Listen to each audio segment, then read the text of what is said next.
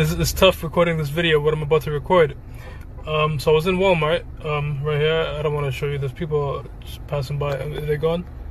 Yeah, Walmart. Yeah.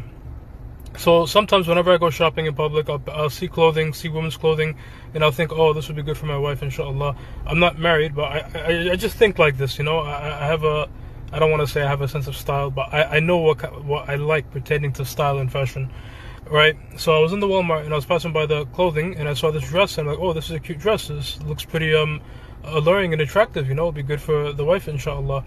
And then I realized it's in the children's aisle. This dress is being sold for children, and it's a dress it's like a very short dress, like it won't pass by the knees, and the chest area is prominent for the style and the shape and the cutting of this dress. And that just, like, it was weird. Like I can't think. It's like, you know, I'm thinking to myself, oh, this guy is checking his alarm so many times. I don't know if you can hear it in the video, but like, he left like 5 minutes ago and he's still checking his alarm with his keys. Anyway, so I'm thinking, like, you know, my idea when I saw this is for a woman. This is for a grown woman, but this is being sold to children, this type of clothing. May Allah protect us. And this is very difficult when you bring your kids out to these places. They're gonna see this type of clothing. They're gonna see the type of clothing that's worn on TV and the TV shows and everything like that, and they're gonna want to wear that type of clothing. Understand? Your 8-year-old, 9-year-old, 10-year-old, 13-year-old daughter is gonna see this and she's gonna want to fit in. Understand? And she's gonna want to wear that type of clothing. May Allah protect us. May Allah protect us. May Allah protect us and protect our children. Barakallahu fikum wa jazakumullahu khairan. I'll mention something else, and I blocked out the video because I'm laying down, but I'll mention something else. During the time of Lut alayhi salam, he was criticized because he tried to keep himself and his family pure. So the people criticized him for that. You know, oh, you're trying to be pure? What is that? And many of the messengers and the prophets, they were criticized for saying, La ilaha illallah, there's nothing worthy of worship except one God in truth. Walillahi alhamd. Except Allah subhanahu wa ta'ala. What did they call the messenger? The messenger of Allah, Muhammad sallallahu alayhi wasallam. They called him a madman. They called him crazy, a sihr, a magician, a sorcerer. All of these things. So, alhamdulillah for Islam.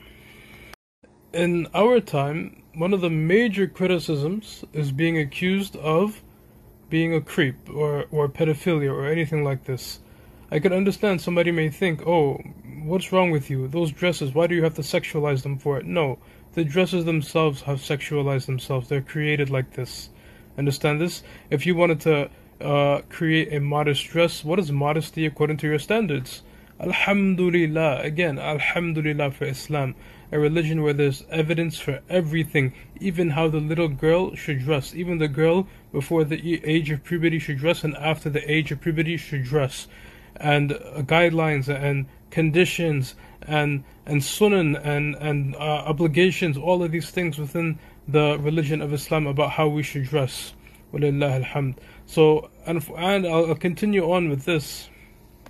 Continuing on with this, people who call themselves Muslims are the ones doing the criticism. We could understand it from the kuffar, but now we have Muslims criticizing other Muslims that are adhering to the book and the sunnah. May Allah protect us and may Allah guide them. May Allah protect us and guide them. Nevertheless, let them criticize. Let whoever they want to criticize. We go back to dalil. We go back to evidences. We go back to proof. We go back to the Quran. We go back to the hadith. We go back to the ijma of the companions, the ijma of the salaf, and the ijma of the ulama. Walillah alhamd. We have evidences. We don't have to be afraid, and we don't have to, doubt our stances. Walillah alhamd. We have evidence for it. Walillah alhamd. We have religion for it. Walillah alhamd. So just like in the time of Lut and the time of the other prophets, where they tried to adhere to the law of Allah subhanahu wa ta'ala, and now we're trying to adhere to the law of Allah subhanahu wa ta'ala, staying separate from women, and lowering our gaze and dressing modestly and not dressing our children immodestly, etc., etc., etc.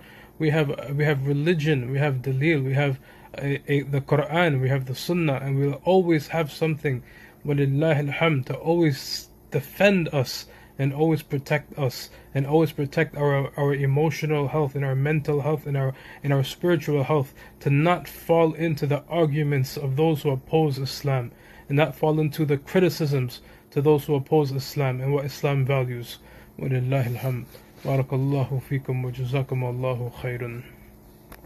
I saw a video of a famous Muslim, walillah alhamdulillah, bless him, saying a dua, may Allah guide these women to cover so we don't ruin our fast in Ramadan.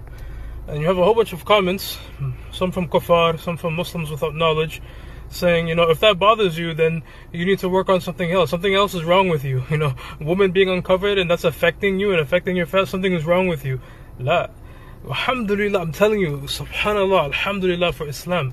Allah subhanahu wa ta'ala put these legislations in place, put these rules in place, the women covering, all of these things, everything that is commanded and everything that is commanded to stay away from in place for the betterment of all of us in society and community. Walillahi alhamd.